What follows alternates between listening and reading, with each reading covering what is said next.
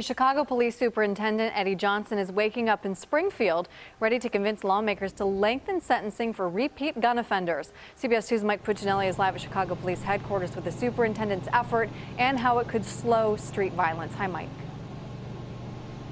Hi, and Mr. Johnson goes to Springfield and to the General Assembly, specifically this morning at 11 a.m. to address those lawmakers. Once again, the city's top cop will appear before lawmakers to press for legislation cracking down on repeat gun offenders. He was last there in March. Now, Superintendent Eddie Johnson says all too often violent gun offenders in Chicago are given a slap on the wrist when they should be locked up for a long time. So today, he'll make his case to stop that revolving door through the criminal justice system.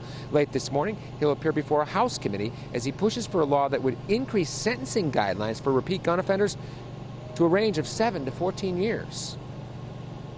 If an individual shows a repeated willingness to pick up a gun and use it illegally, those individuals need to pay a price. Without it, Illinois will continue to be having a revolving door in the criminal justice system. The gang members know that when it comes to judges, the courts, and the sentencing, it's a joke.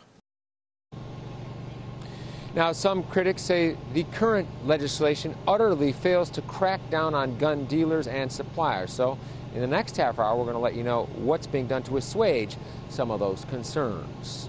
Reporting live outside police headquarters, Mike Puccinelli, CBS 2 News. Aaron? Mike, thank you.